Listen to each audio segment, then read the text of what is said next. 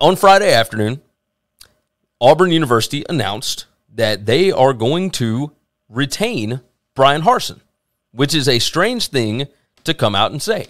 They are not making a change. Bryan Harsin is the coach. And then, of course, he comes out for College Game Day, and apparently now he's getting everybody to call him Coach Bryan, which is strange in and of itself.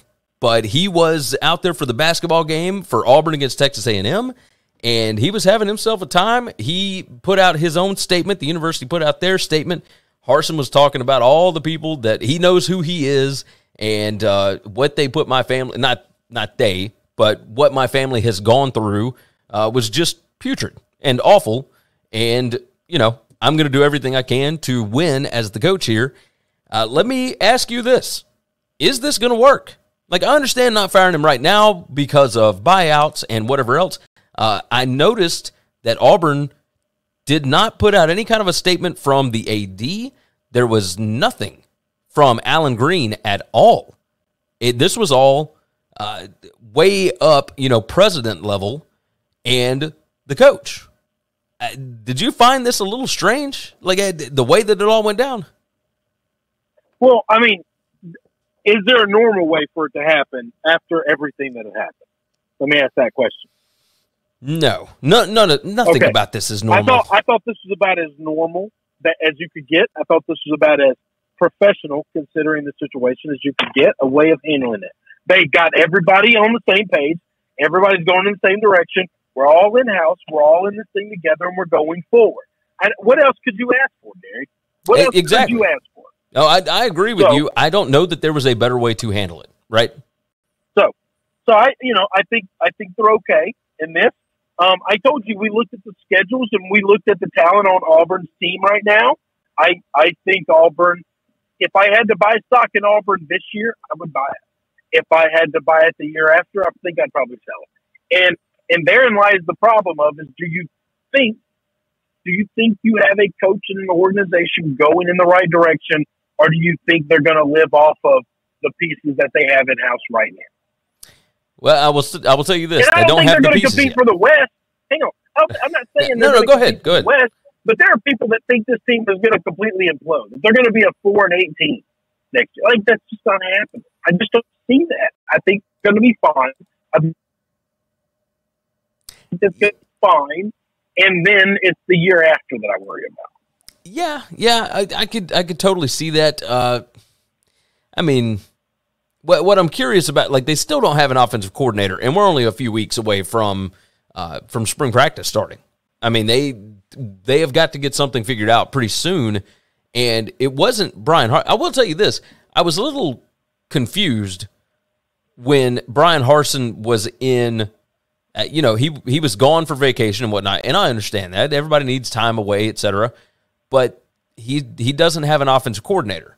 Now, at some point, I'm not expecting him, because I would still go on vacation. I'd be like, you know what, I'm going to figure this out when I get back.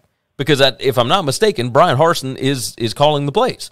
So whoever he hires as his OC is just going to help scheme up the game plans, right? And probably be the quarterback's coach, because they don't have one of those now.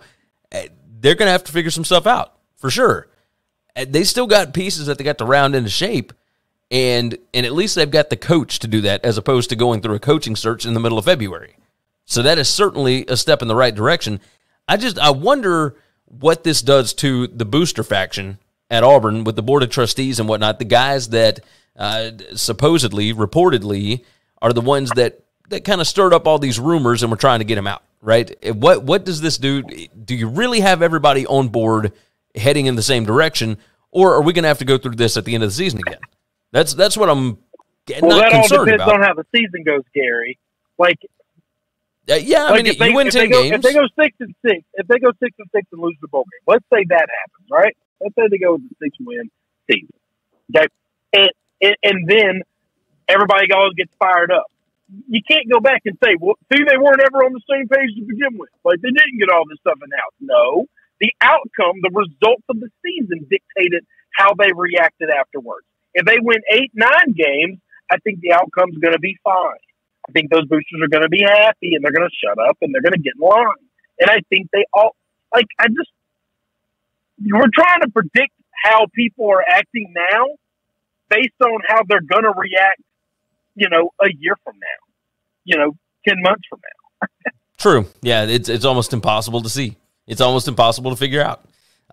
They do have 8 home games next year, so that will certainly help things. They open up with Mercer and San Jose State.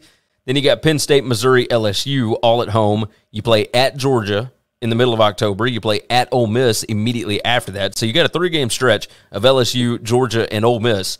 You got a week off, and then to close out, you got Arkansas, at Mississippi State, A&M, Western Kentucky, and then at Alabama. We'll see. We'll see. There's a chance for them to maybe reel off some wins, especially early. You get that win over Penn State, you're looking at probably 4-0 before you play against LSU, and then we'll see where it goes from there. But, who knows what Penn State's going to look like, et cetera. We'll dive into all of that once we get there. I think if they can start off 3-1, though, that puts them on a really, really good track. Yes. 3-1 in the non-con, that'll put you in a good position. Because while they got hard games coming up, all those teams also have flaws. True. All those teams are making huge transitions also. So this is true.